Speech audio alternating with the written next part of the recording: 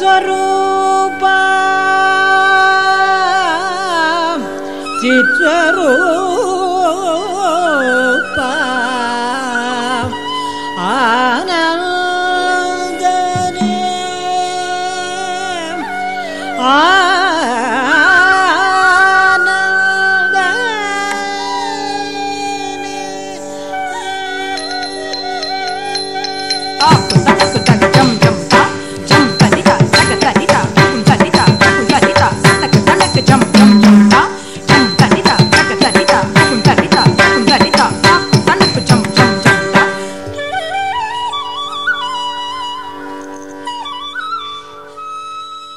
Who I am, I'm born with, and how I live my life is a choice that is made by me, and the strength. My father always said, "Oh, you're a hybrid.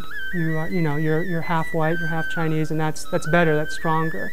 And why it's important to have links to your past and your history and where you're from. I think about the strength you get from that. You can draw on all that. These stories led me into believing that the universality of love is far superior to any of the implied distinctions. I was definitely the different kid on the playground. I was the one who wanted to do arts and crafts at summer camp. My parents' approach to sexual education was to give me all the information they could in book form. So I had lots of resources about lots of things sexually. People often ask me that question, if I'm comfortable with my sexuality, and I feel like asking them, why should I not? There's a level of disappointment about, when I was growing up, oh, you're a gay man, that means you're not going to be having children.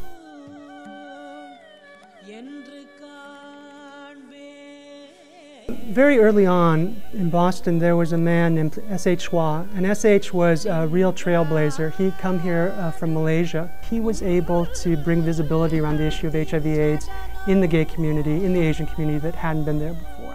Boston has an incredible young energy to it. Every place comes with its challenges, but what you glean from it and how. Again, there was this sense of queer identity that allowed for so many possibilities, and so And she said that your art gave me the strength that I have not had in all these years, that I have not.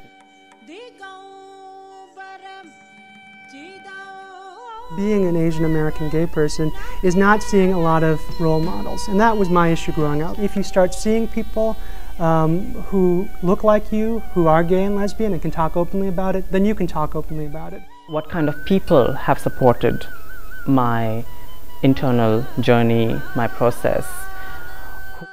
And so I realized that this was an important part of my job, actually telling my story to people so they could understand.